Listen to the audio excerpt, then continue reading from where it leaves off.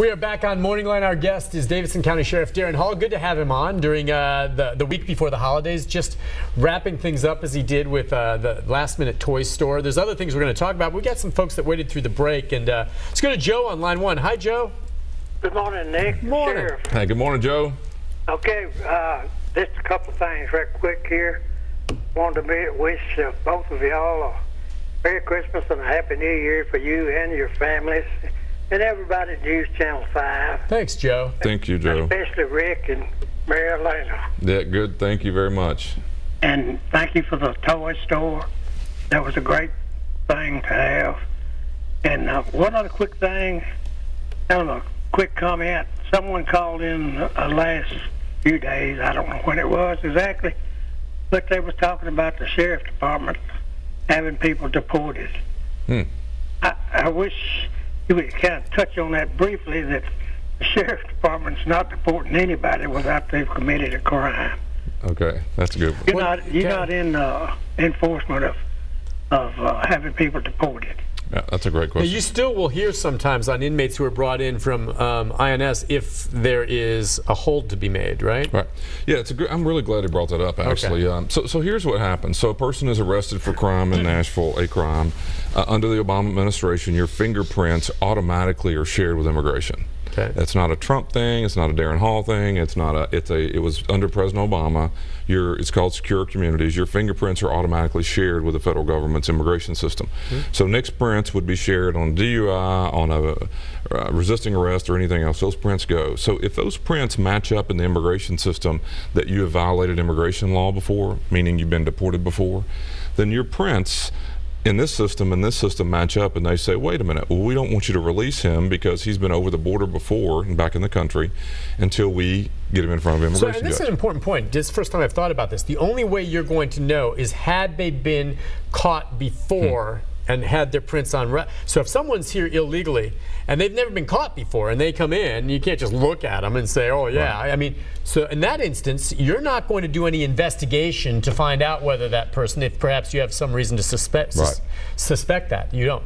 So the only thing is if they had been caught before and their fingerprints are on record. Yes. Now let me give you. There's a few exceptions, but here's what they are. Let's say you came in on a visa. Your prints are in the system when you have a visa. Okay. Right. Yep. And as long as you haven't violated the extension of that time, then your prints are going to be cleared. All right. But there are ways in which you can violate immigration law, i.e. you came here legally, overstayed, you came here illegally, and so forth. So, but it's very important to know, the only people immigration system are going to know about is if you have violated immigration law, at least in their mind. All right. And that's in the immigration. So when you get arrested locally, those prints are shared, not because of Daron, not because of President Trump's or anybody else's idea. Those prints go directly to immigration. Immigration then notifies local jurisdictions like us. We would like you to hold Nick Beres when he's finished with local charges. So the controversy lately, or the last year, with folks that want to stir that up, is that they don't expect me or don't want me to cooperate with the federal government. Okay. Now keep in mind, I haven't investigated you at all. I know nothing about you. I have you locally, and they tell me that they want you federally. Right. I know in my mind what they're really saying is they believe you violate immigration law because they've got your prints on file. Yeah. It's pretty simple math. Yeah. And so when you finish here locally, then we turn you over to the federal government. And they do whatever. They do what they want to do. Now, here's an important thing. Joe brought this up. Someone complains about it. The activists in town and other places don't want the facts on this at all. If you ask me today how many people are being done that way in a year, or weekly or monthly, I could go over here and show it to you, but it's about 1% of the people who are arrested. Okay. Okay. That is lower, right? Yeah, that is lower than it was under President Obama.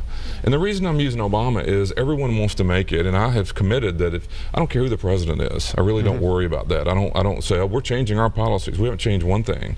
But I don't like the activists and some of the stories that get out that make it sound like there's all these sweeps and things going on. That may be happening somewhere else. It has not happening in our jail. We're not turning more people over than we ever have. It is lower than it was under the previous presidential administration.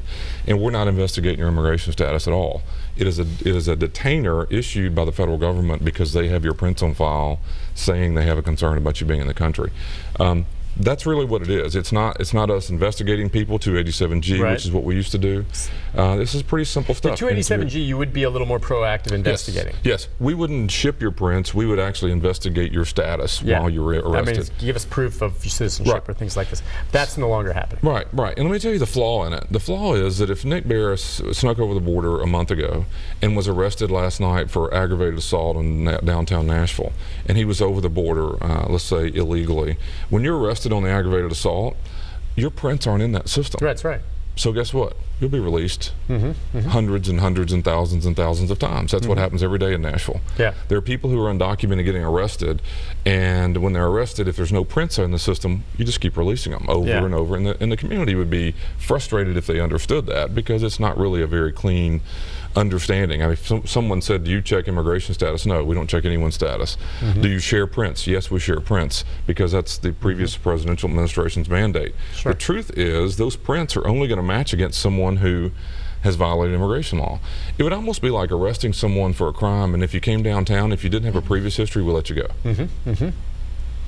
So just what happens? Meaning like you get a free pass for the one time. And that's what happens. So right now, when you get booked on your new criminal charge, if you haven't violated immigration law in their system, you'll be let go every time. Well, yeah, but after you serve time, if you're convicted of the original crime you're brought in for, right? Yeah, you'll finish your local time. But you could have been over the border for 10 years or 10 days. Yeah. Illegally in the country. We'll never know that. And you would never know. And we'll release him over and over again. Meaning he maybe get arrested again, but you'll keep releasing him because you don't know. Right. Now, when you commit an aggravated felony, a rape or murder, a rape or murder charge, the immigration system then checks to see you're foreign-born, you commit an aggravated felony, and they will investigate to see if they want to come interview you while you're waiting on the aggravated felony. To me, it makes no sense, because you're going to serve, if you're convicted, substantial amount of criminal time for that aggravated felony offense. A rape or murder, as you know, is years You're upon years. You're going to go away for a long time, so what's the point? Right. Deportation conversations about those cases make no sense to me. You should almost ignore them if you want to think about it, because their sentence is going to exceed I see what you're saying. What we're talking about. But the ones that are not checked are people who are committing mid to low-level crimes, and because they're not being checked, they're released every day. Now, whether you believe it's good or bad, that's up to you. But what you shouldn't do, and I don't know if Joe was talking about us checking status, that's not true at all. We don't deport people. We don't check your immigration status. We cooperate with the federal government because the federal government's told us they have something to believe that you violate immigration law. Which I think is the way it works. That's where we are. All right, let's go to Brian. Hi, Brian.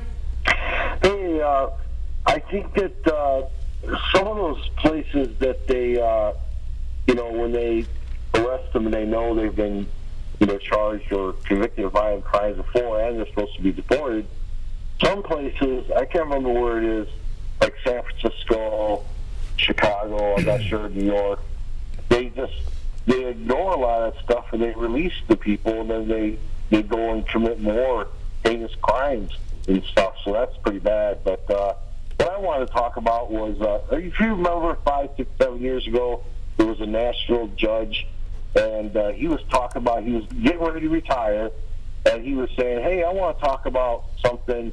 It's called, he made up the word judicial industrial complex. He said, I reference Eisenhower for the military industrial complex. He said, I noticed in the 90s with the harsher sentences, and then even on bonds when people couldn't afford them, and then when people get out and they get on like probation, everyone guys, and they say it's really hard, probation. They have to pay a lot of money, do a lot of stuff, and they say it's a big money-making operation. This Nashville judge, Nick probably remembers him, he retired about 7 years ago, and he goes, I want to warn people about this growing judicial industrial complex. And now he said real concerns about private citizens. Nick knows I'm a go-voter Republican, so I'm all for, being conservative. But, the thing is, jails should not be run by private enterprises, or I don't even think prisons. I think that should be part of the city or the state.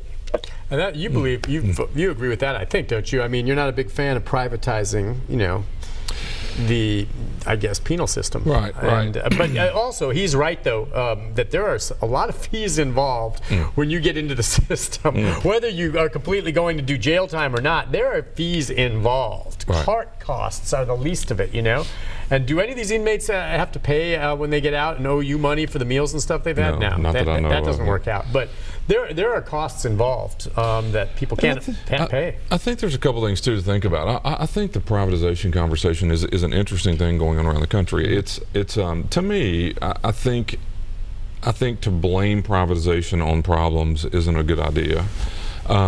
Because I can tell you there are a lot of government officials who go to prison for mismanaging their own jails and prisons. We have some in this area, some in this county, some in others who have gone to jail that are government people. And that doesn't mean that the government can't run effective jail and prison operations.